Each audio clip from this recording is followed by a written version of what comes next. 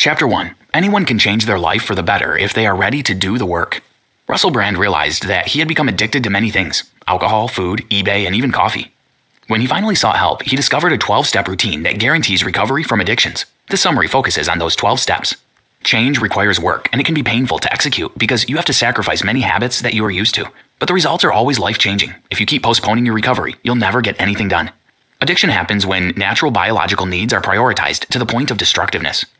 The 12-step program is effective because it understands that the instinct that drives humans' compulsiveness is universal. So keep reading if you want to change your life and overcome your addictions. Being human is a Me Too business. We are all in the mud together. My qualification is that I am more addicted, more narcissistic, more driven by lust and the need for power and recognition. Russell Brand. Chapter 2. The best way to begin your recovery is to admit the truths about your addiction. The first step in the 12-step process is to admit that you're powerless over your addiction. It is an invitation to change. Most people find this difficult because part of us wants to change a negative, while the part wants to hold on to it. Recovery is a journey from a lack of awareness to awareness. Russell Brand was a standard drug addict and alcoholic. He thought it was dumb. Later, he was introduced to the 12 steps by a seriously committed atheist. This was because he became desperate and broken. Below is a clinical breakdown of the cycle of addiction. If this model reflects the life you want to change, it's likely that the 12-step model will too. Pain. Using an addictive agent like alcohol, food, sex, work, dependent relationships to soothe and distract. Temporary distraction. Consequences. Shame and guilt leading to pain or low self-esteem. If you have an addiction, this is the cycle it follows. You know there's a likelihood that you have an addiction problem if there's an activity that impairs your performance and ability to enjoy life. If you are unsure of what is wrong, take the time to sit in a quiet place and practice your breathing. Take deep breaths and examine how you feel. Are you sad or anxious? Then you need to ask yourself if you are happy. In the stillness and calm breathing, you'll be able to answer the question. Ask yourself what you want to change, the fear you associate with the change, and the costs and benefits of the change. The second step in the 12-step process is to believe in the ability of a greater power to restore your sanity. This step is about hope. You've just admitted you have a problem and that your life has become unmanageable. This admission will come as a blow to your ego. Your ego works with the substance you are addicted to. However, you need hope. Hope that you can change. Hope that there's another way. There will be lots of mistakes and setbacks. Change is hard, and that's why you can't do it alone. Take deep breaths and try to be kind to yourself. One day at a time, you can get over your addiction. You need a good deal of self-compassion, which is neither stagnant nor permissive. Power is the ability to effect change. On your own, you don't have enough power to change, so you need access to a power that exceeds that. Sometimes the greater power you need to believe in is the 12-step program. It can also be nature or a belief in God. Whatever it is, you need to understand that you are not alone in your journey. Did you know? The feeling of hopelessness is often the first thing revealed when the primary addictive behavior is challenged or arrested. Chapter 3. When many other options fail, God can be an enormous help. The decision to accept God is an acknowledgement of your failure through previous attempts to change your life. This is the third step in the 12-step process. Ask yourself if you are happy, sad, or feeling a low sense of self-worth. If the answer to these questions is yes, then you are stuck in a cycle. You should identify discomfort in these areas. Pride, what you think others should think about you. Self-esteem, what you think of yourself. Personal relations, how you interact with others. Ambitions, your dreams and goals. Security, what you need to survive. Finances, how much money you have and how it affects your feelings. Take the time to examine yourself based on those criteria and see how you score. You need to give up control to God and be ready to listen to whatever changes He wants you to make. In this step, you are conceding, hopefully, mentally, and spiritually, that you cannot do this on your own. For Brand, this step was the beginning of humility. To say, I need help, is not an easy thing for many people. Many prefer to manipulate people into meeting their needs or struggle along without them. Step 4 of the 12-step process involves making an inventory of every single thing in your life. Include all the details that you are ashamed of or scared to share with others for fear of judgment. Addiction is a lonely business in whatever form it suffered, a paralyzing cycle of unseen, destructive, negative thinking, and dangerous behavior. This fourth step is for illumination. It has to be thorough and exhaustive, but it needn't be repetitive. By following this process, you take stock of all the beliefs and resentments that populate your conscious experience. By thoroughly taking inventory of yourself, you'll begin to see where your explicit beliefs meet with your unconscious beliefs. According to Russell Brand, his former belief that he needed to sleep with a lot of women when scrutinized could pose as culturally acceptable, cool, fun, aspirational, and harmless. Once thoroughly inventoried, this behavior was exposed as desperate, pitiful, toxic, and lonely. The behavior had been designed or adopted as a strategy to prevent pain. Most people can't be made to make a personal inventory. Everyone's analysis of themselves, their psyche, and its various attachments and consequences are subjective.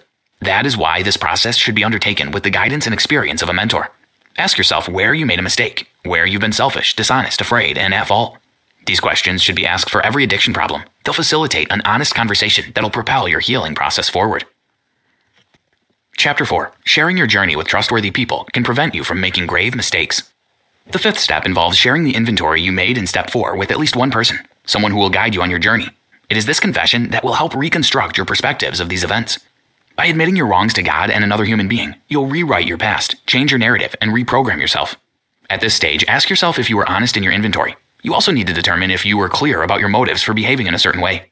Next, you should try to confirm that you are ready to take responsibility for your wrongs. There is power in recognizing your flaws and admitting the truth to yourself. Once you acknowledge your flaws, nobody can hold them against you because you are self-aware. Step 6 of the 12-step process is about healing. You have to believe that God will expunge all the character defects you have. As a rule, most character defects are the result of an unhealthy expression of and experience of many basic human needs. It's not as if those actions are bad in themselves. For example, alcohol and the person's sexuality are not wrong unless your experiences of those drives are not balanced or codependent. Your 6 steps prayers should not be "make me sober" or "take away my sexual organs." Instead, you might pray, "Help me consume alcohol in a more healthy way," or "grant me a healthy expression of my sexuality." Having identified your defects through your inventory, you have a decision to make. Do you want to continue to operate within these patterns or to transcend them? For each defect that you identify, ask yourself why you did them and what you hope to achieve when you stop doing them. If you find that you are not ready to let go, ask yourself what the reason might be.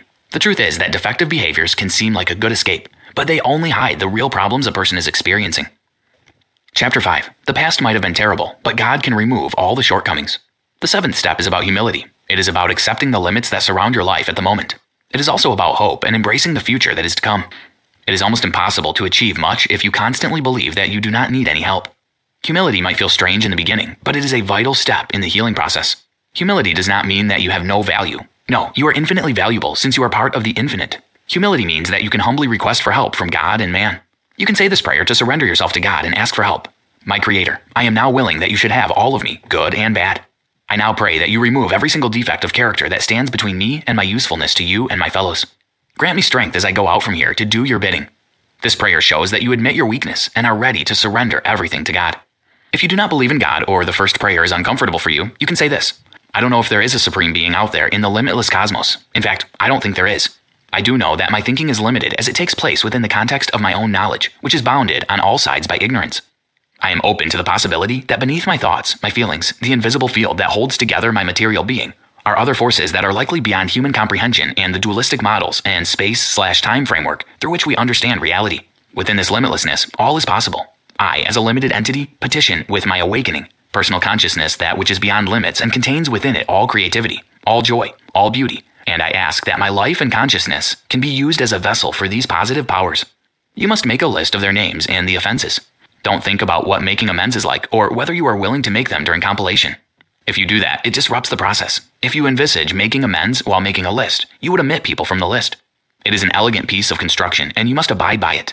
You must be ready to give and receive forgiveness as well. The 8th and 9th step of the 12-step process involves preparing to and sending apologies to everyone who has been affected by your mistakes. Restitution is part of this process, and the key is change. Since you have acknowledged your faults, you need to move forward. But you can't make any progress if your past is filled with all the sadness you've caused others. For the 8th step, make a list of all the people you hurt and be sure that you want to make amends to them. You don't want to do this grudgingly or hesitantly. For your healing to be complete, your apology needs to be sincere. For the 9th step, you have to actually apologize to them and make amends. Come up with creative solutions and hold nothing back. Chapter 6. It's not enough to just follow a few steps. You need to maintain your recovery. The remaining steps are known as maintenance steps. These steps require a daily commitment. The 10th step involves taking personal inventory and admitting the times you are wrong. This step requires you to be fully aware of yourself and your goals. By taking inventory continuously, you prevent yourself from moving from conscious connection to unconscious disconnection. The key is to identify the areas you may struggle with, and then create an ideal that helps to counter that. If you are a hopeless codependent, you may need to have an idea that facilitates independence or self-sufficiency. This is why this program works. There's no doctrine, there's no guru. You are your teacher based on what you learned through admission, honesty, and confession. Whenever you do something wrong, acknowledge it and make a list. Also, share with someone who can help you get back to your goal. Another maintenance step, step 11, is to remain connected to God. Through prayer and meditation, you can ask God to help you on your journey. You can say a prayer any way you know how. Simply ask for what you desire and humbly surrender yourself to God. The final step of the 12-step process involves looking at life less selfishly and helping others. This summary has offered you many tips, and you should share them with others as well. Think of creative ways to give back to your community and just do them. Once you help others, you'll be able to build a community that shares amazing values and can keep you on track. Did you know? Your previous perspective will reassert itself if you are inert and you do nothing. Conclusion. The 12 recovery steps might seem like a lot, but if you follow them to the letter, you'll be well on your way to recovery. As you try your best, remember to be patient with yourself. Those bad habits were not formed in a day, and they won't disappear in one day either. Give yourself some time. If you feel that yearning and that you've never quite fitted in this world, then you should give yourself and this program a chance, because the yearning itself is real. It's trying to lead you home. Russell Brand. The 12 steps. Admit you're powerless over your addiction. Believe that a power greater than you can restore your sanity. Make a decision to turn your life over to God's care. Take a moral inventory of your life. Admit to God and a trustworthy human being the nature of things. Ask God to remove all defects of character. Ask God to take away all shortcomings. Make a list of all the people you've harmed and be willing to make amends. Make direct amends to the people you harmed. Continue to take personal inventory. Pray, meditate, and ask God for help. Help other addicts and people in your community. The 12-step program is not only for addicts, but for anyone waiting for something. Whether it is a job, a raise, a husband, or a wife, we are all waiting for that one thing that is keeping us from living our lives. You have only one life. Stop waiting and start living. Try this. Make a list of all your addictions and admit that you are powerless over them.